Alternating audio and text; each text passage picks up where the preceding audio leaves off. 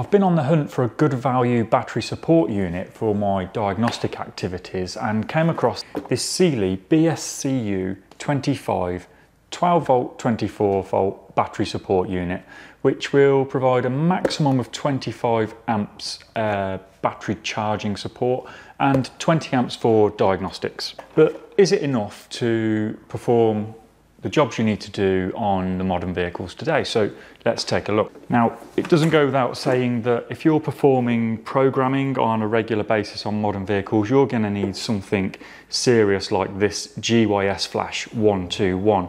Now, this will provide up to 120 amps battery support. However, it costs around about £1,000. So I did a little bit of maths, simple maths, and we're probably looking around about £10 per amp of battery support when it comes to buying your battery chargers. So it's not a very cheap option, especially if you've got a lot of technicians in your workshop, or if you just want something to support you while you're doing the odd diagnosis job. If you're doing programming, it really is quite important that you have something that can support you.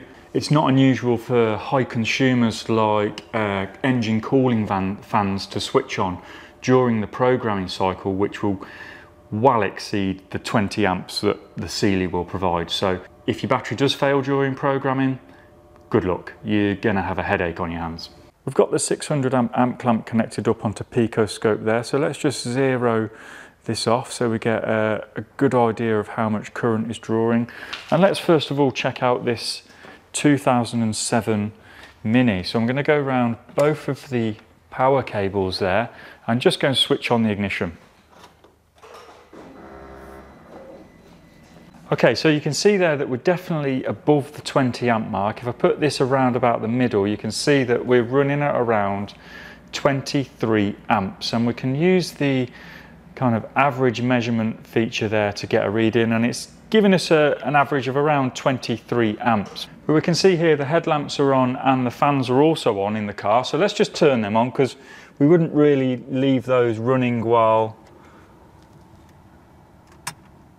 performing our diagnostics. And now you can see that with just the ignition on, we're only drawing around about 3.5 amps, which, you know, is this battery support unit we've got here will more than support it. Okay, let's try something a little bit newer. So this is a 2018 Volkswagen Passat, and we can just go on to the main output cable down here that's coming off the battery. I'll just go and turn the ignition on.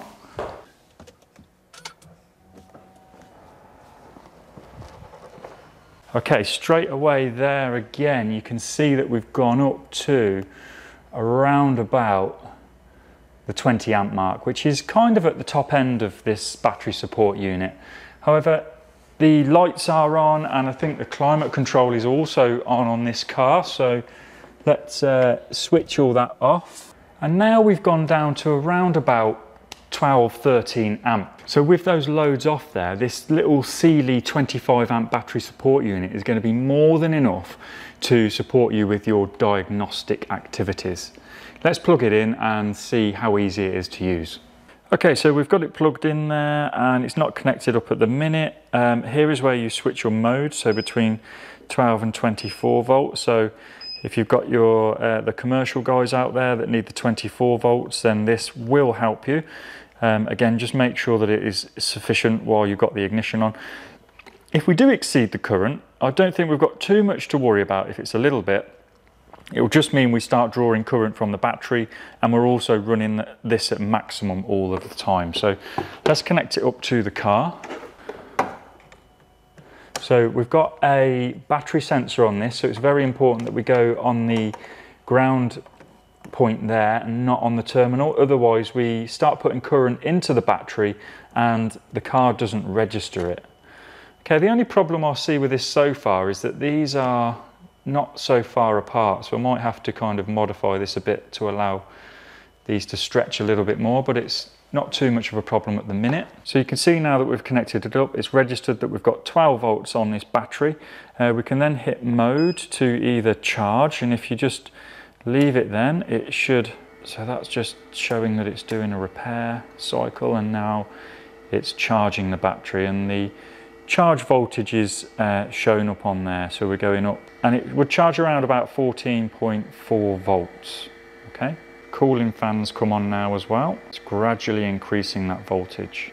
Okay, we can also change the display there to see how much current is putting into the battery. So you see there we've got around 22 amps at the minute, and charging is currently at 40%. So there's a bit of information there for you as well. What we can also do then is switch over to a diagnostic mode. So that's our diagnostic mode there.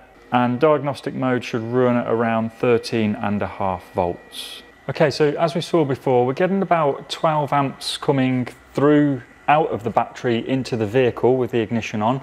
Let's see how much the battery support is providing.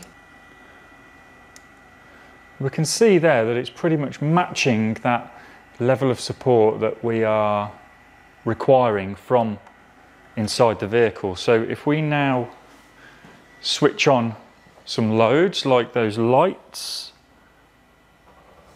we can see that the battery support unit is also increasing its support there as well. So for the money, around about £230 I bought this for. It's pretty good value, so go and check it out if you're in the market for a good value battery support unit.